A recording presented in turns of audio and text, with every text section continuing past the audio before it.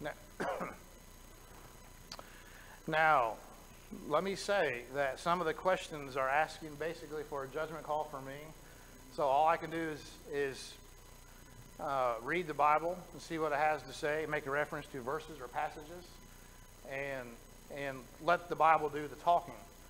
And I know that every question was asked from pure motives, and that's good. And as somebody said, I think it was Alan over here said, that it's good that people are asking questions. That's a good sign that people are wanting to learn and wanting to ask questions. That's much better than going through this whole process and not having any questions submitted at all. Of course, it could be a reflection on the teaching too, that maybe some things weren't answered, but we'll go with the first one on that one. Okay, so like I said, some of these have been answered either in a lesson or is going to be in a lesson. So but I'm going to go through these just to be respectful of the questions. Okay, does an elder not have to formally preach or teach in front of the congregation to be qualified? We talked about that this morning. An elder needs to be apt to teach. Okay, which, remember the three things I said was that word apt means ready, willing, and able to teach. I think it is good from time to time to see him in front of the audience from time to time to teach. However, that should not be made a requirement, because there are some elders that I know that are super, super good at going into people's homes and teaching what we refer to as home Bible study. They have a penchant for that. But maybe they're not as comfortable. Okay, how many, let's just have a show of hands. How many of us have a fear of public speaking in this room? Okay, we might have a room of liars too, because the number one and number two fears in all the world are death and public speaking. Okay, some people would rather die than to publicly speak. Okay, that's how they order that kind of thing. Okay, so public speaking is a hard thing to do, and most people don't want to do it. All right. However, I think it'd be good from time to time to see an elder get up here and teach a class, or maybe a quarter's worth of classes. But to say that he needs to be up there all the time, and then he's not qualified, that's unfair to him, because you don't know what he's doing privately. You don't know what he's doing with his coworkers, if he's still working, or any other number of places. Okay, but he needs to be ready and willing and able to teach. That's what apt to teach means there in 1 Timothy chapter 3. Okay, hopefully I can read all these. Scripture indicates elders are not to lord over the flock with a heavy hand. They obviously have a responsibility to watch over the flock. Can you please speak to these responsibilities in getting too personal with the flock? I've heard of elders in the church that have tried to influence where individuals go to college or have families spend their money. Where does the responsibility of the elders to the flock become too personal? Maybe when does it become too personal? Okay, so I might direct us to 1 Peter chapter 5 in answering that question. Some of this we're going to get to tomorrow and the responsibility to the flock and vice versa. But the reference here, I believe, is to 1 Peter 5 verses 1 through 3. But it does say in verse 3, as the question intimated, that yes, they are elders, they are shepherds, but they're not lords over God's heritage, but they're to be what? But they are to be examples to the flock. Okay, so this kind of goes hand in hand with what I said a little while ago about a father. Okay, a father ruling his house with an open, loving hand, okay, and not an iron fist. Okay, an iron fist ruling mechanism doesn't work very well, does it? Okay, what happens? By the way, you can make comments if I ask you a question. We're kind of in the Bible study mode. What happens when somebody tries to rule with an iron fist? What's the result of that? I'm sorry? Okay, rebellion.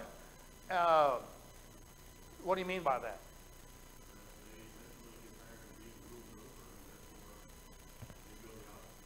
Okay. Yeah, they get tired of the iron fist, don't they? Okay? And and this is true whether it's a husband, wife, parent, child. That too can happen with elders and flock. Okay? Elders have rule and authority over the flock in a lot of matters. Okay?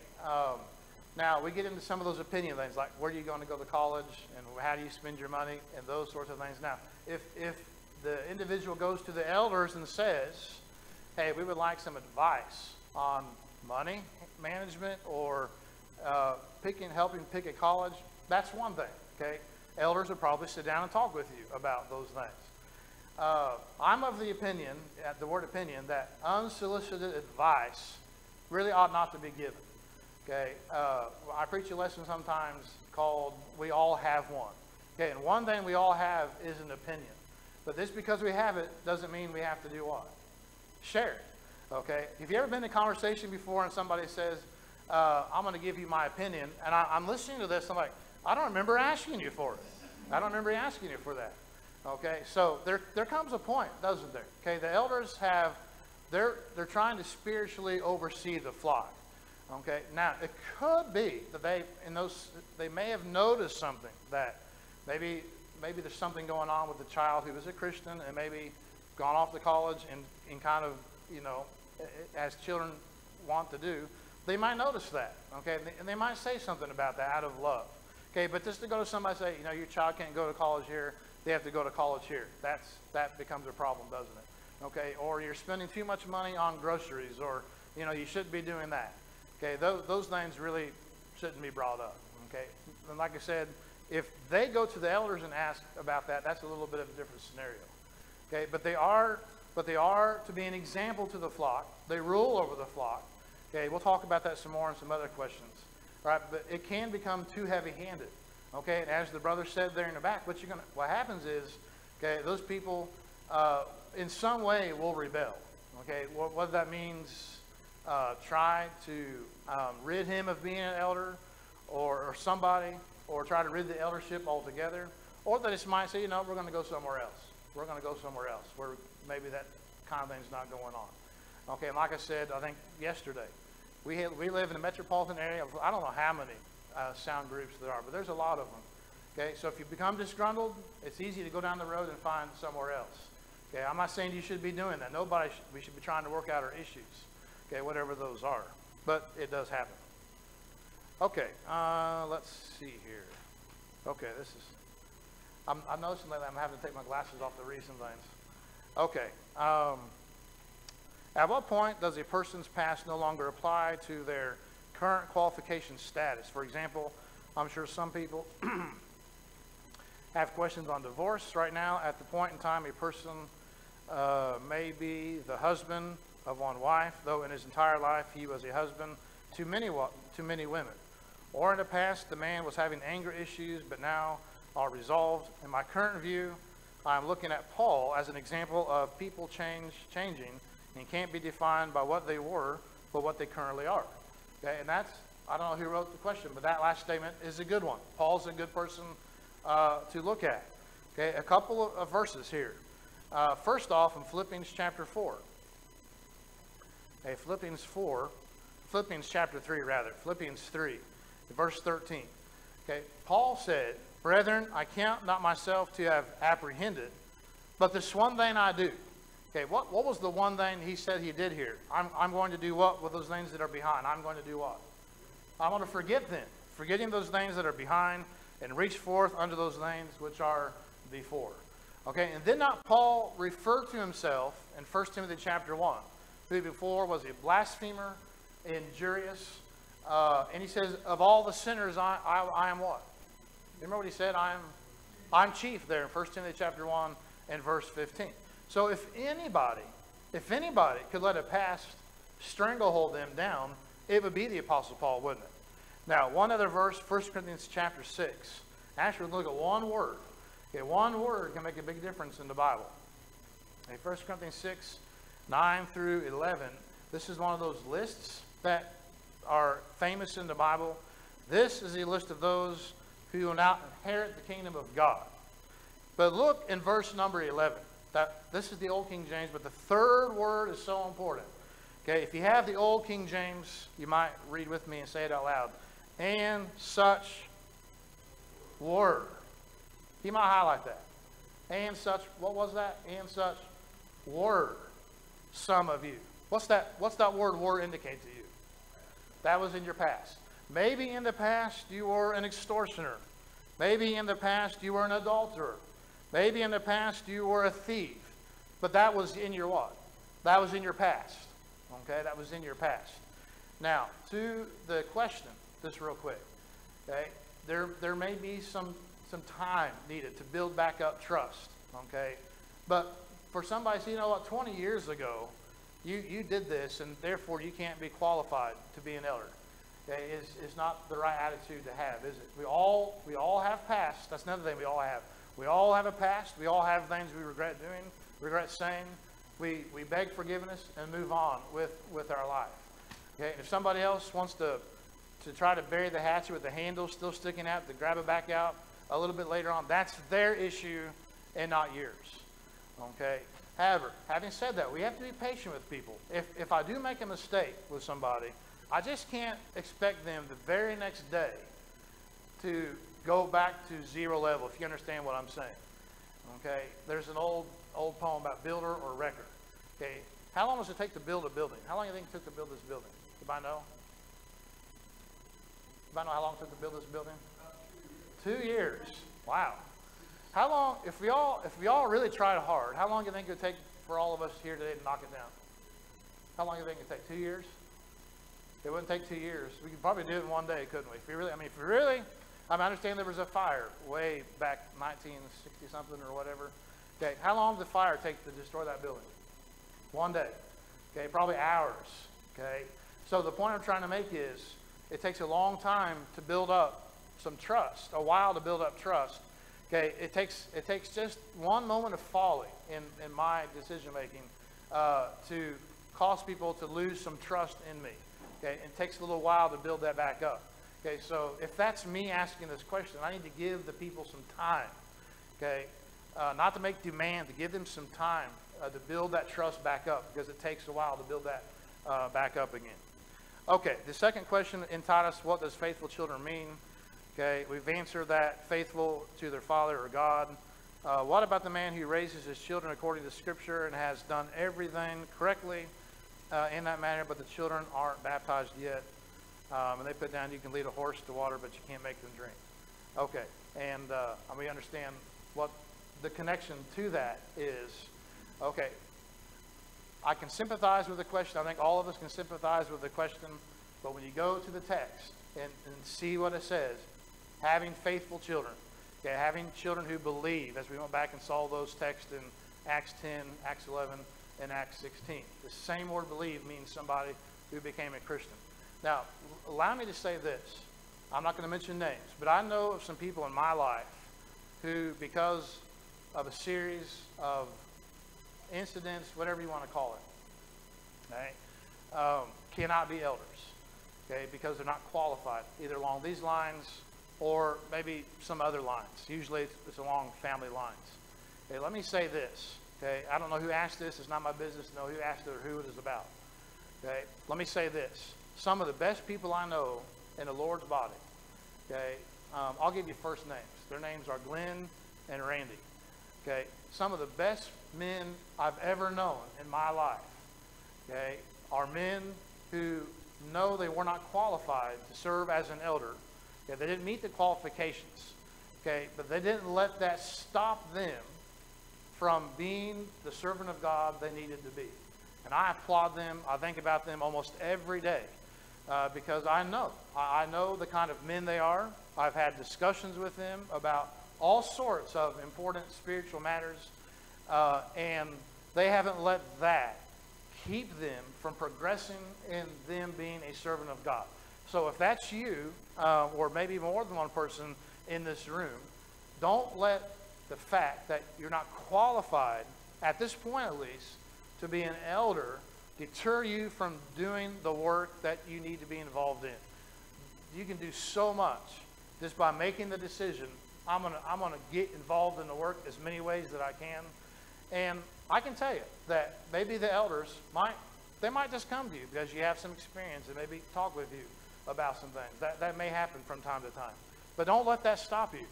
Okay? We need men who maybe aren't qualified to be elders, but to step up to the plate and continue to do the work and the preaching, teaching, song leading, public reading of the Scripture, visiting, all those sorts of things. We need folks like that. All right, so don't let that kind of thing get you down to the point where, you know what, I'm just going to give up. Don't ever give up. You don't ever give up in doing good work. Okay, can an elder have only one child? I think we answered that, right? Sarah gave suck to what? Sarah gave suck to children, even though she only had one children, right? One child. Okay, can an elder not go to Wednesday night services? Okay. I don't know the exact reason for that. Let me say this. If he could be here and decided he doesn't want to be here, that's a problem. Just like it was a problem for that wife I mentioned earlier in the lesson. Okay, that's a big problem. Okay, because that shows a lack of desire to do what the Lord wants to be done. Now, can an elder, I asked about the elder's wife earlier, is an elder allowed to be sick? Yeah, he probably doesn't want to be sick, but he might be sick. Okay, so he may not be here on a Wednesday night. Okay, it may be that he's still working a job. My father was still working when he became an elder. I bet if you asked him right now, he probably would have said, you know what, I might have waited for a few years for maybe some of the kids to be out of the house and to retire. Okay, I'm not speaking for him, but if you asked him, he might say something to that effect. But I remember there were times where he had to work a different shift from time to time. He may not be there on a Wednesday night, okay, or maybe even sometimes it just depends on what shift he was. But if it's an habitual, on-purpose thing, that's a problem. Okay, that should be a problem. Because if the doors are open to the services, Sunday morning, Sunday night, Wednesday night, and I can be there, I should be there as a child of God. You know, Hebrews 10:25, we all know the verses, don't we? Okay, one that we don't often think about, though, is James 4:17. For a man to know to do good, you know the rest of that? For a man to know to do good and do it not, to him it is what? To him it is sin. Okay? Who in the right mind would say, I don't think it's a very good thing for us to be together on a Wednesday night study. That's not a good thing. Anybody say that? I don't think so. Okay, so I'll try to answer all the parts of that question. Okay, but the one thing for sure is, okay, if it's a choice, a mental choice that somebody's made that I'm just not going to go, that's not a good thing. Okay, and that's for lots of reasons, but maybe the biggest one is example. Okay, think about it in these terms.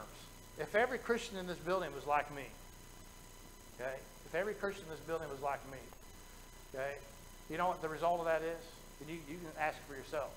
Okay, it may be that nobody's here Wednesday night.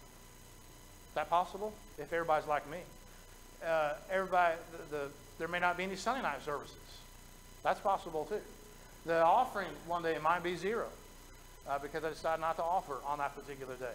You think about it, if every Christian in the local body was just like me in every way, what the result of that would be. Okay, and if he's on purpose doing that, then there would be nobody here. Okay, and the other members who are dutifully here on Wednesdays and seeing that the elder, he could be here, but he's not, okay, what can they learn from that? What will they learn from that? The lesson's obvious, isn't it? He's not, okay, it's not important to him, guess what? Not important to me. Okay, it's not important to me.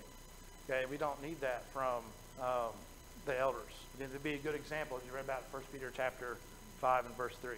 Okay, how does the congregation go about setting the eldership up after having men that are qualified? Okay, that's a good question.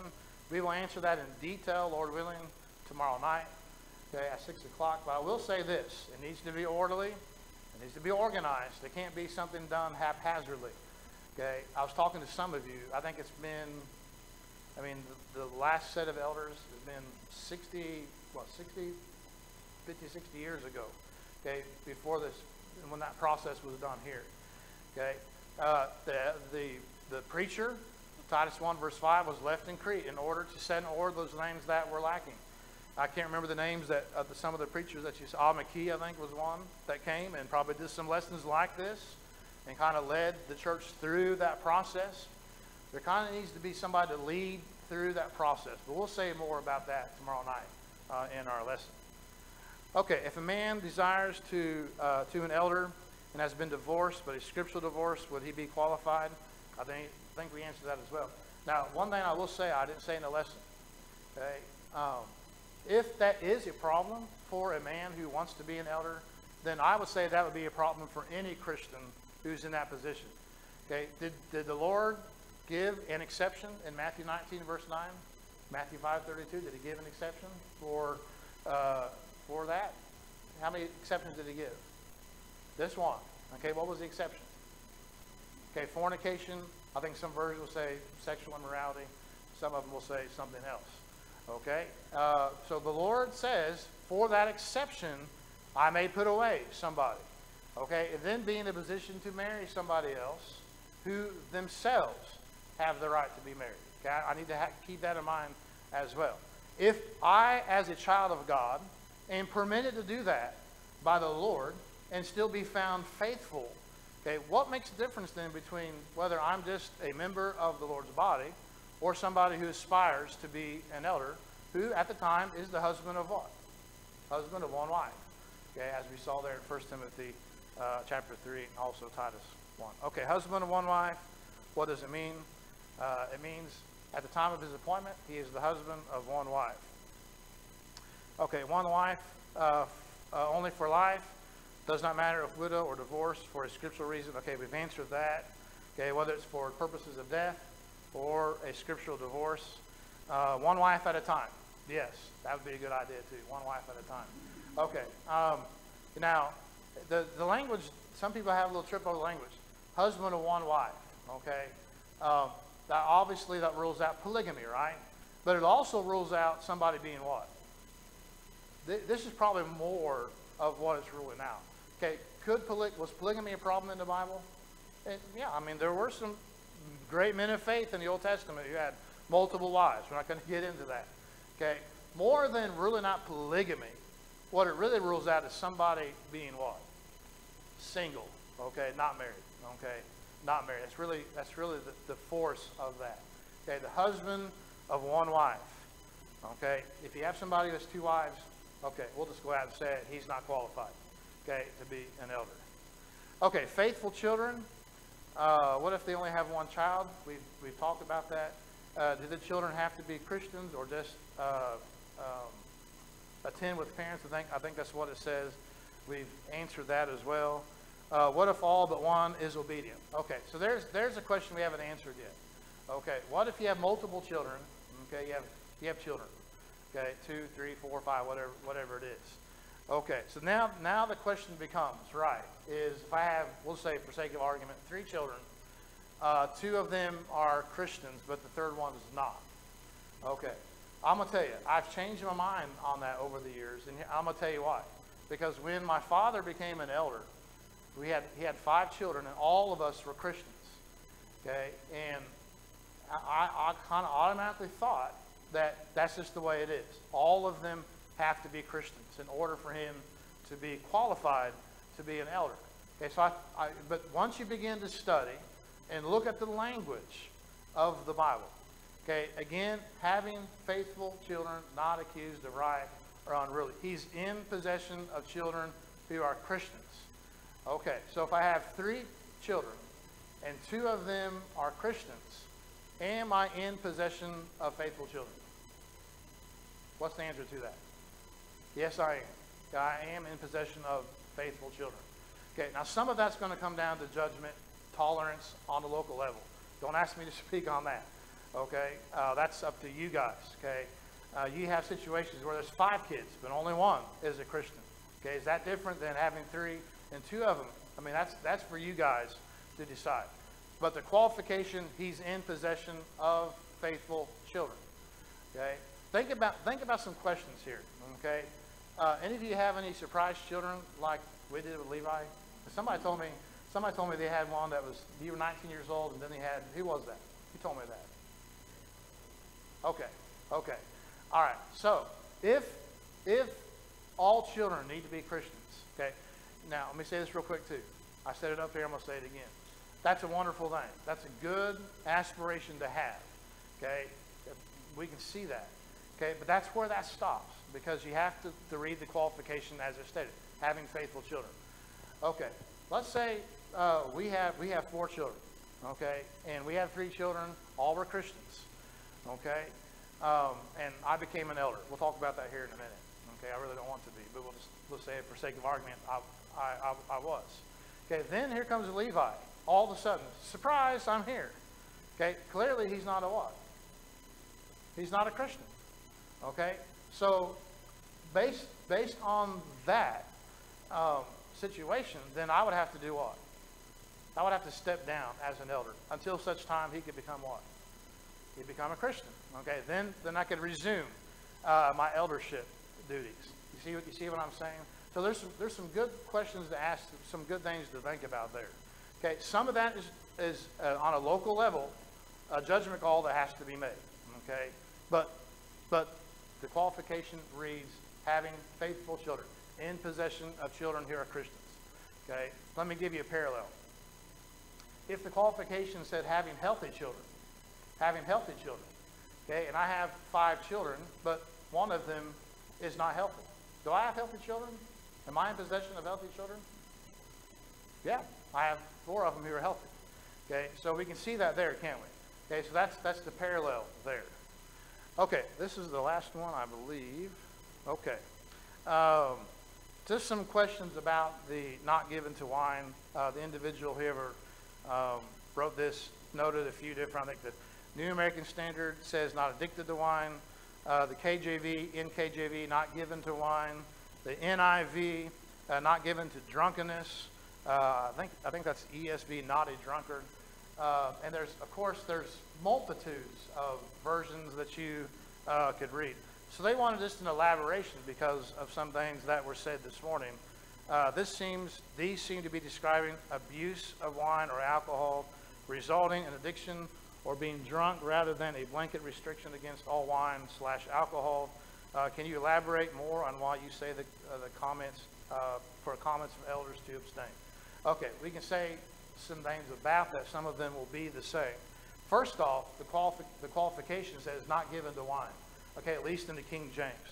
Now, when you compare all the different versions, okay, what it's really saying is that he doesn't sit in the same place as wine.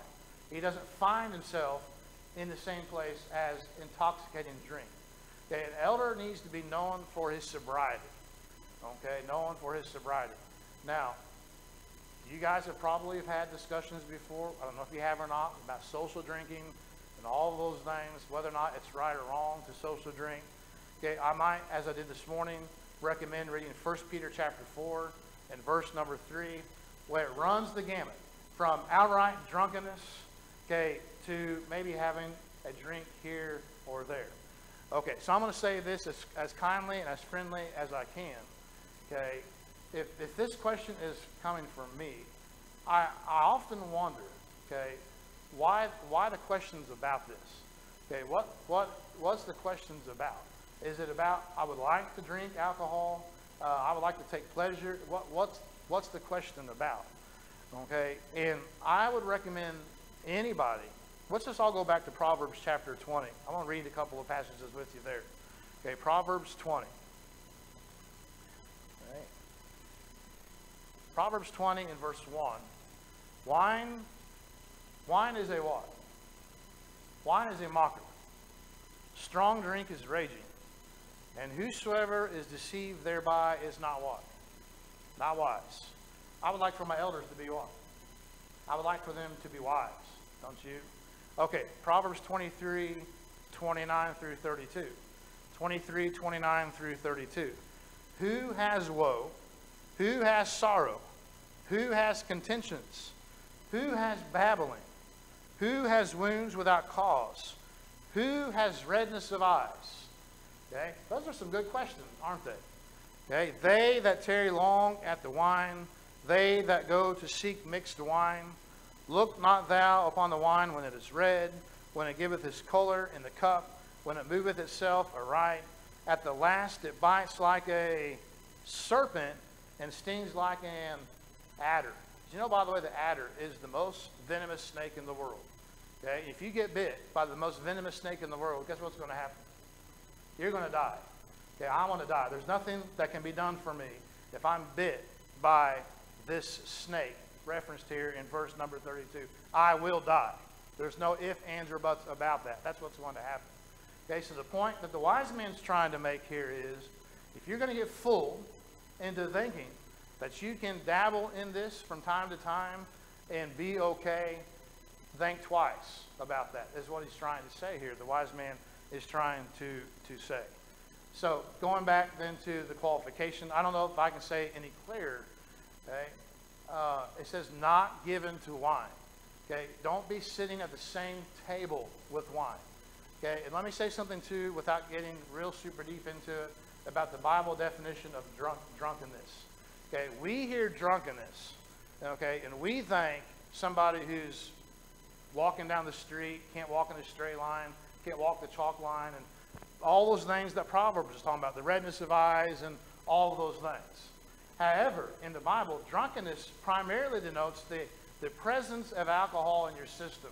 Okay, whether you are to the point of being stupefied like we think of drunkenness as, or whether there's this alcohol in your system. Okay, somebody says, well, it takes me 4 beers to get drunk. Okay, if it takes you 4 beers to get drunk, you've probably done too much study on it to begin with. But if it does take you 4 beers to get drunk, 1 beer makes you 25% drunk. That's what it makes you. There's presence of alcohol in there. No Christians ever should be involved in any of this. Okay, none. Okay, and we're not going to get into the arguments. We don't have time for does wine mean intoxicating drink? Not always, but in most cases it does. Okay, they didn't have the pasteurization that we have now. Okay, grape juice became wine fermented very quickly because they didn't have the preservatives that we have now. You know, I noticed there was grape juice over at the place today. Is that wine? Well, I mean, in the strictest sense it is. Okay, but it's not intoxicating drink. Okay, because now we have preservatives that can keep it grape juice. Okay, as opposed to when it was in the Bible. Okay, stay away from it. Okay, elders don't need to be involved in it. Deacons don't need to be involved in it. Okay, and somebody may ask you, what's the difference then between not given to wine, not given to much wine? Okay, of course, wine in those days, at times, was used for what purposes? Okay, medicinal purposes. That's why Timothy was told to drink a little wine for what? For what sake? For your stomach's sake. Not so you can get drunk and have a good time, but for your health's sake. Okay, you remember Paul had a thorn in the flesh? What was the thorn in the flesh? Do you know what the thorn in the flesh was? Okay, we don't know. I know what it was. It was a thorn in the flesh. That's what it was. Okay, apparently Timothy had stomach issues. Okay, what exactly stomach issues did he have? I don't know, but it doesn't tell us. But it does tell us he had some sort of his off stomach issues. Okay, and so he couldn't run down to the CVS or the Walgreens or the Rite Aid or Walmart, okay, and talk to a trained pharmacist about how to help with him and his stomach issues, could he? Okay, so in those days they would have used that. Okay, but in any case, let me just say it as clear as I can. Christians don't need to be involved in that in any way, shape, or form. It's just not good. It's just not good at all. Not a good example, and it leads to bad things. Okay. Okay, now I have my own questions. These are for you. Okay, I'll ask them and you can answer. Okay, some of these are for emphasis sake. We'll just say that. Okay, must there be a plurality of elders watching over a local flock of God's people? Must there be a plurality? Okay, yes. Okay, and how do you know that? It's plural. That's right. They ordained them elders. Acts 14:23. Ordained elders. Titus 1 verse 5. Okay, and we can see the reason behind that. Okay, because one individual shouldn't be trying to oversee a whole flock. There's a whole host of problems with that. Okay, must each man meet each listed qualification in order to be eligible to serve as an elder? Yes. Okay. Yes. The answer is yes. Sometimes groups want elders so bad. This is what I was trying to say last night. Okay, they want elders so bad. That's a good thing. Okay, but this man meets some of them, and this man meets some of them, and this man meets some of them, and collectively they all meet the qualifications. Therefore, we're going to ordain all of them elders. Should it work that way? No, it shouldn't work that way. You're asking for some trouble. Okay, should elders be followed at all costs, even if they ask or require the flock to go beyond the written word? Let me repeat that. Should elders be followed at all costs, even if they ask or require the flock to go beyond the written word? No. Okay, absolutely not. Okay, our first concern is following who? Following God. Okay, can you think of a verse that would illustrate? Okay, I'll give you as many clues as I can without giving it to you. Where it says, you know, if you come to a crossroads, you ought to go with God and not some man. Isn't there a verse, something like that somewhere? Maybe you know what it says, but not where it is. Okay, that's a good one. Matthew 6:24. You cannot serve God and man. Okay, mammon. Okay, it's impossible to serve God and anybody else acceptably. Very good. That's a good one. Where else? Okay.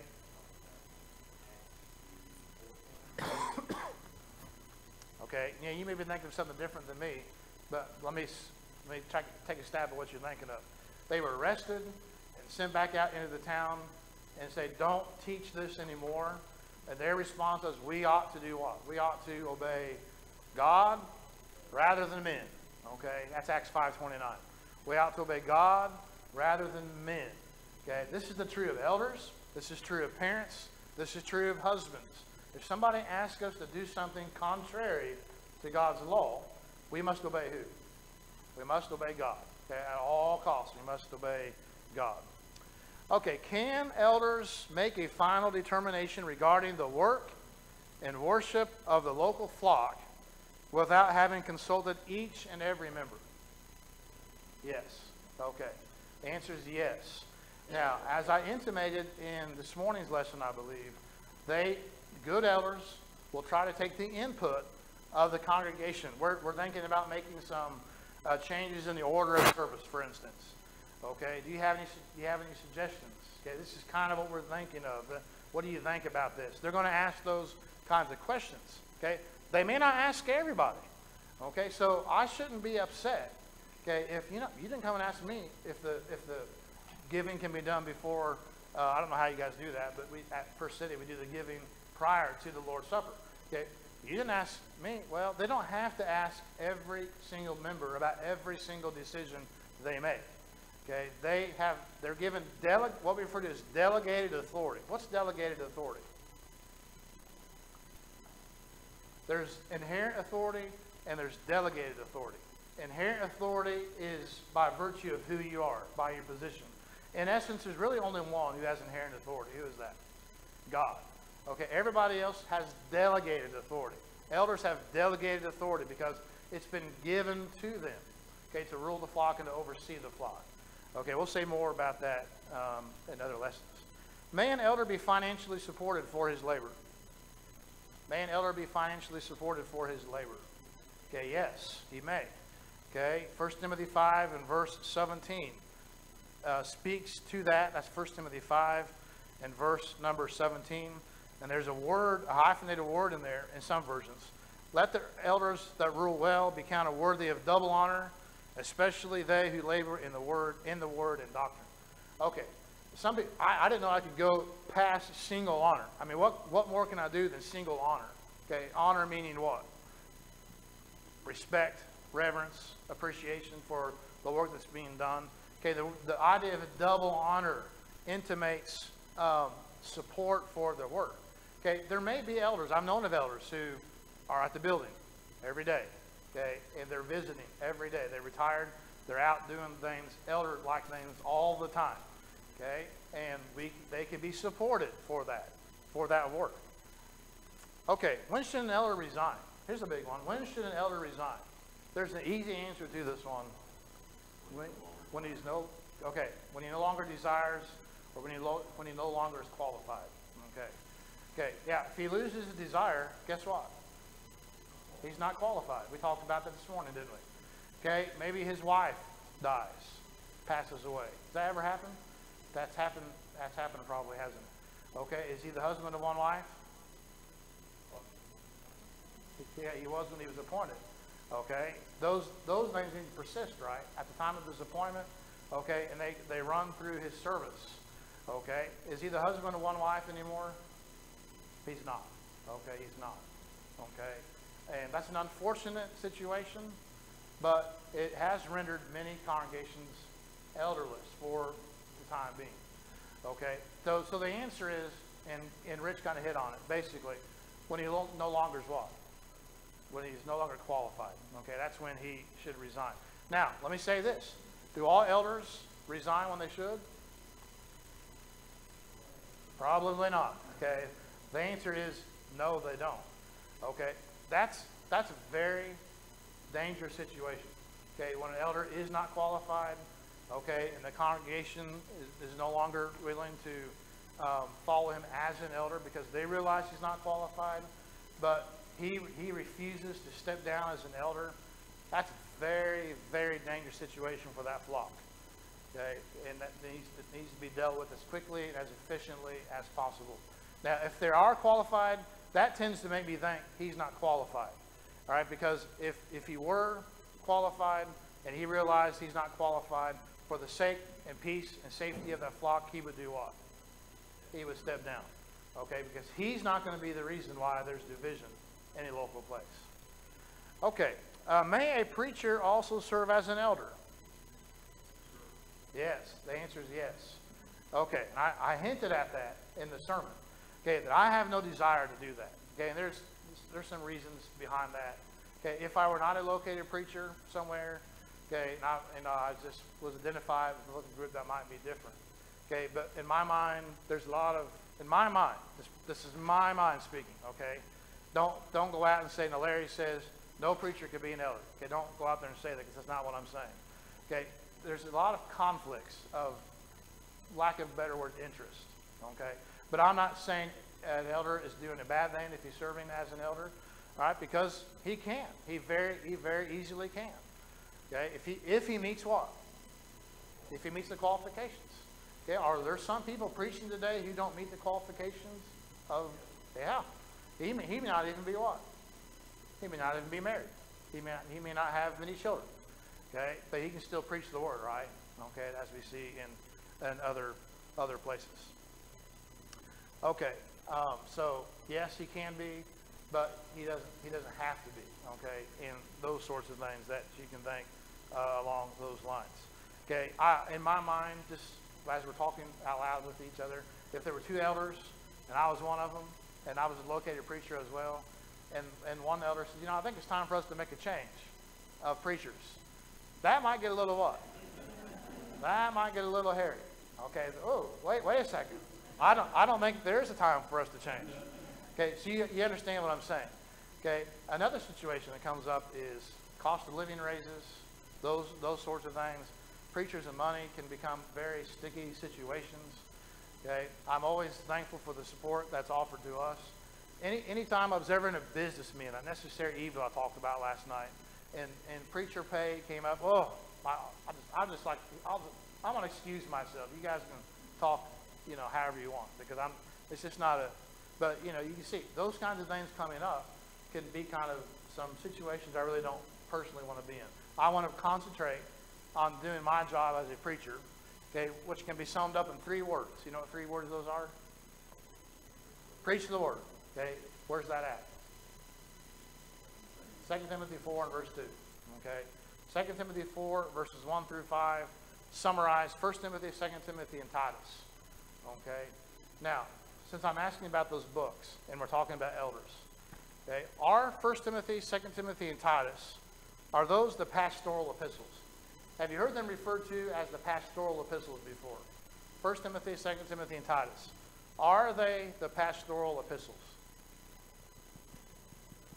Who says yes? Who says no? Who says there's no way I'm going to raise my hand and get in the middle of this? Okay. The answer is no. And here's why. They were not written to pastors. Okay. They were written to who? Evangelists. Okay. Are preachers pastors? Not in most cases, they're not. If they're serving as an elder, then they can refer to themselves as a pastor. Okay. A preacher, how can you refer to him? 3 ways. What are they? I think I heard minister. Is that what I heard? Minister, preacher, evangelist. Okay. And really they're not titles. They're more descriptions of the work that are being done. Okay. A preacher brings glad tidings.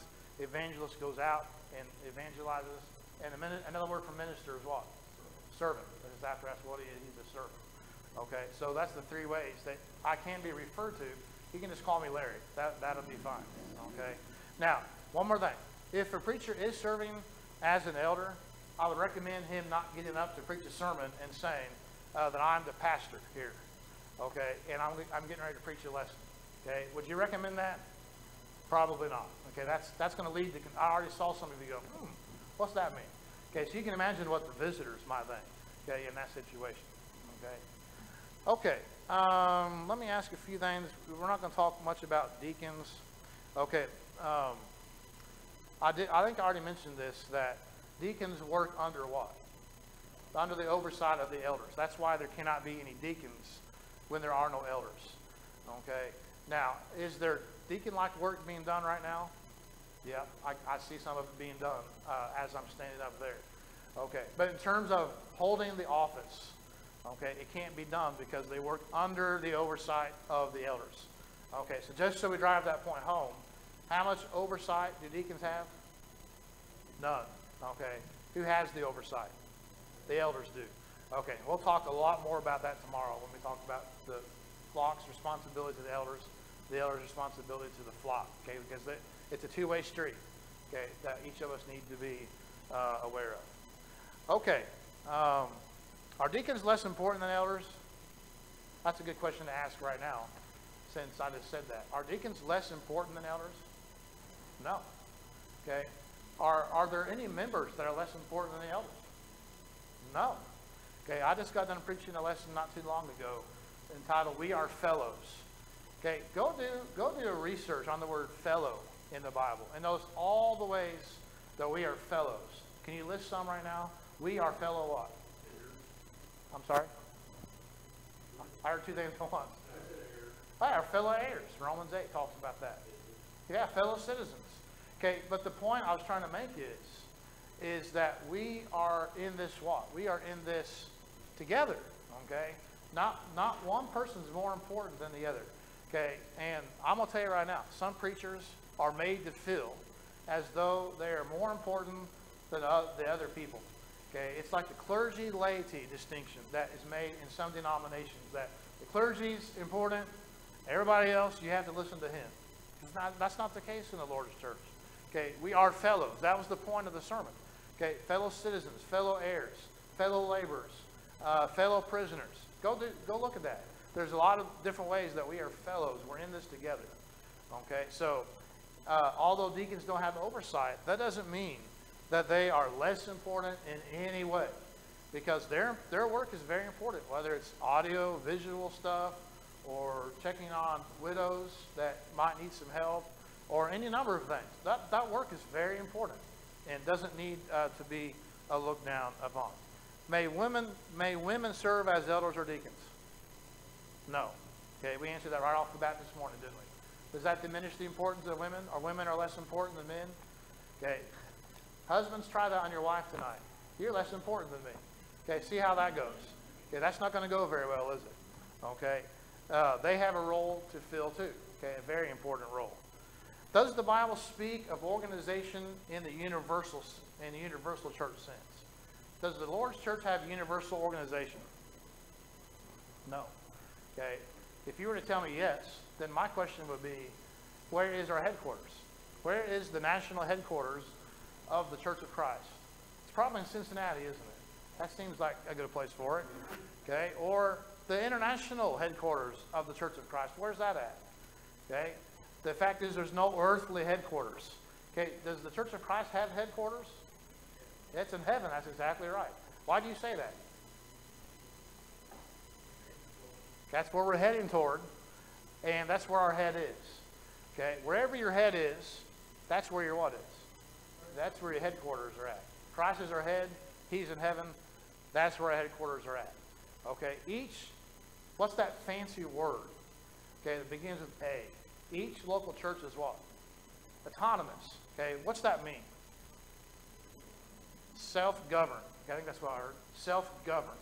Do the elders at Gadsden, when that comes to fruition again, hopefully soon, do the elders at Gadsden have the right to go to the elders down in Plainfield and say, you know, you guys are doing this all wrong. You guys are messing this up. You need to do it this way. No. They have no oversight of that group. Okay? And we'll see that tomorrow. feed the flock of God which is among you. That's a very important word there in 1 Peter chapter 5. Okay, let's see. Last one. Are there judgment calls to be made with regard to certain aspects of elders, deacons, and local church organization? Yes. Okay, I've already told you that. Okay, there's going to be, we can see the black and white qualifications, and we've seen them all today now. Okay, we talked about all of them. Okay, but within those, there's going to be some judgment calls that have to be made on the local level. Okay, knowing that, what kind of attitude should we have towards one another? Okay, love. That's a good place to start. Okay, too often when we start searching for elders, the first automatic thing is he can't be an elder because of this, and he can't do an elder. I mean, it's all negative right off the bat. Okay, it shouldn't be that way, should it? Okay, so love. What else? Respect. Okay, respect. They are your fellow heir. Okay, you need to respect them. Okay, what did you say? Patience. Have some patience to the process. Okay, it is a process that has to be gone through. Okay, and if any of you have been here for less than 50 years, you haven't gone through it. Okay, but hopefully you'll be going through it sometime soon. Okay, it can become, if allowed, a very difficult process where there are hurt feelings and people aren't talking to each other. I know it's hard for some of you to believe, but it has happened before. That's why it needs to be orderly, organized, have love, have some respect, okay, have some patience.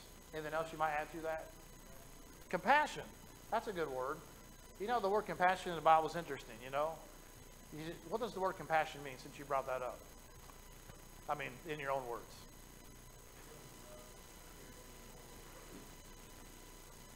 Okay. Okay. Go ahead. No. Okay. Yeah. Okay. I kind of rolled all up one. Okay. There's a little rhyme that might help you to remember compassion. Compassion is action. Okay. Compassion is action. Okay. Compassion is not merely, yeah, I feel really sorry for that guy. I hope your things turn out okay. Okay. When the Samaritan came by that man on the road to Jericho, the Bible says he had what? He had compassion on him. Okay. Now, did the priest and the Levite have compassion on him? Okay. Probably not. I mean, it doesn't tell us what they were thinking. Okay. Their actions tell us they had if they had any, it was very little. Because all they did was walk by on the other side. One of them actually went over and looked at him for whatever, and came back and went down the road. Okay. Now, I could say maybe they had some feeling inside of them that I kind of feel sorry for that guy, but I don't have time for this. I'm on my way to jail. I've got to do something. Yeah, you know, whatever. Okay. But the compassionate fellow came by and did something. That's what compassion is. Compassion means you do something for somebody. Okay, so the compassion is a good concept here. Kindness, generosity, courtesy, those sorts of things. We're all brethren. Okay, and we're all still going to be brethren when the process is over. Whether, you know, whenever you guys go through it, you're going to be brethren when it's over, whether you have elders or not. You're still going to be brethren. Have to live with each other. Okay. Okay. All right. That's all the questions that were submitted, and that's all the ones on my paper. If you have another private question you want to ask, I'll be certainly glad to entertain those. I think you guys said there's going to be one more song. Okay, one more song, 47, and then I assume we'll have a closing prayer.